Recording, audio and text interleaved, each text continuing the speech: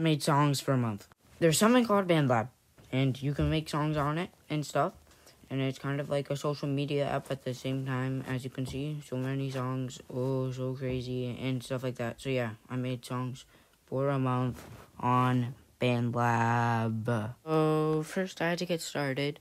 And to get started, I had to create a new project. But first, plot twist, I got my boy Neon VR to help me and show me the ropes of the app first. So go over to Neon VR and go subscribe to him, because I don't think I would really know how to do anything if he wouldn't have helped me first. And honestly though, the part that I did in that song was my worst part that I did in any of the songs that I made in the whole entire month. Neon VR did amazing in it, but I just didn't do it that good. Like, just listen to this.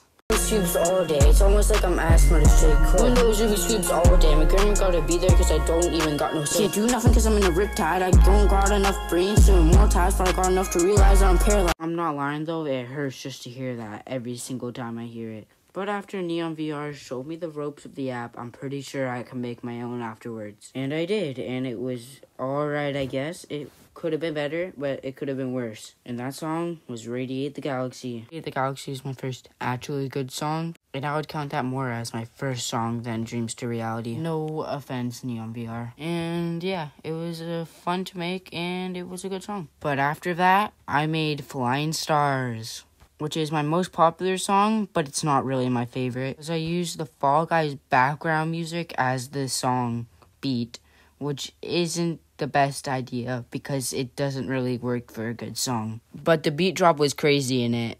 You just gotta hear that beat drop though.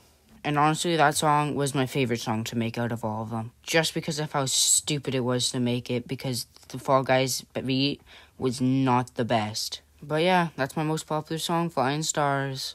And now the fourth song that I made, Supernova. It was pretty fun to make because I freestyled the whole thing. So like made it without taking a single break. And that's my only song that I did that for. So I could speak French. I felt like putting French in it. And yes, I freestyled that too. And in case you're wondering, oui, je peux parler français. And yeah, the song had so much potential, and I kind of just lost it all with my freestyle.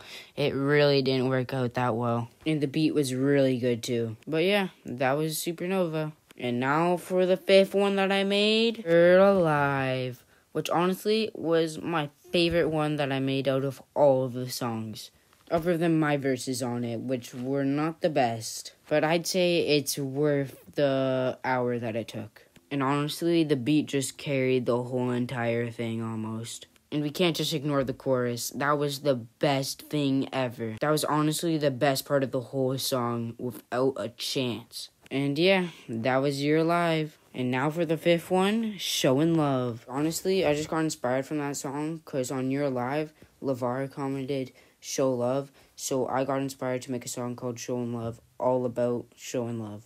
And yeah, honestly though, my accent changed like 3 times in that whole entire song. I don't know why my accent changed, but my voice just felt like changing the accent every 10 seconds. But yeah, that song had a really good message in it, and I think that it's the best message out of all of the songs.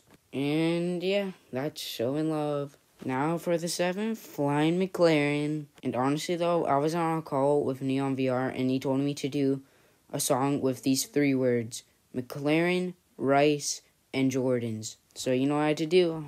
Make a song with the words Rice, Jordans, and McLaren. And also, when I posted it, somebody told me to take it down, and I don't know why. So if you're watching this video, please tell me why in the comments, and I might take it down if it's a really good reason. But also, Fly McLaren's my 3rd most popular song out of all of my songs. And I don't think it was that fun to make, but I mean, it worked out in the end. But yeah, that's Fly McLaren. And now for the 8th on the list, Can't See. And this song's actually a diss track on 4 people. And yeah, it worked out. And it was also really fun to make. And that's one of the 2 diss tracks I had in the whole album. Of course, I have to do a shout out to Lil Neon on almost all of my songs. And if you didn't get it yet, Lil Neon is Neon VR.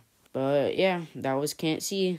And now for the next one, Rise Up. And this one's a collab of 2 people, Lil Neon and Dry Quiz. And honestly, we all did good in that song. And my favorite part about the song is at the end when I mixed my voice with Lil Neon's voice, and it sounds so good. And altogether, this song's one of my favorite songs. So yeah, that was Rise Up. And for the 10th song is Gotta Grow. And honestly, I should have made a Lorax reference in this song because it's called Gotta Grow. But this song was also pretty fun to make. And the beat was good and it just sounds good altogether. But yeah, that was Gotta Grow. Now for my next song is Problems, which is also the other diss track in the album. And this one worked out when I did it, so this is a good song. And again, my voice sounds good in this song. And the beat's also really good. So it's also just an all-out good song. But now for the next song, Greater Purpose. And this song is about having a greater purpose, which is also why it's called Greater Purpose. This is also one of my favorite songs in the whole album, and it's also just really fun to make, which is the same as every single song in this whole entire album. And Greater Purpose is just a song that you should probably just listen to. And yeah, that's Greater Purpose. And next on the album, I got The Only King, which is also one of my favorite songs on the album too, and it was one of my favorite songs to make, and it just a really good beat too. And yeah, that's The Only King. And for the last one on the album, Galaxy of Love. And Galaxy of Love is just all about love, and it was really fun to make. You should probably go listen to it, and you didn't hear it from me, but there's gonna be a part 2 to it, so just watch out for when that comes out. And that Galaxy of Love was also one of my favorite songs that I've made. And yeah, that was Galaxy of Love. And that was all 14 songs that I made on the album. But that's not it, because I am making an album every single month for a whole year. Or at least I'm gonna try. Because I want to see how popular I get on BandLab after a year of being on the app. And I'll be trying to make an album every single month just to get more attention and more songs on the app. And I already have more subscribers on the app than I do on YouTube right now, so that's pretty crazy. And I'll put my BandLab link in the description. And yeah, that was my experience of the first month on BandLab. And I'll be posting updates every single month of the albums and the progress that I make on BandLab. And I'm actually gonna post those as shorts, so watch out for those when they come out. And yeah, that was my experience of the first month on BandLab. Bye-bye.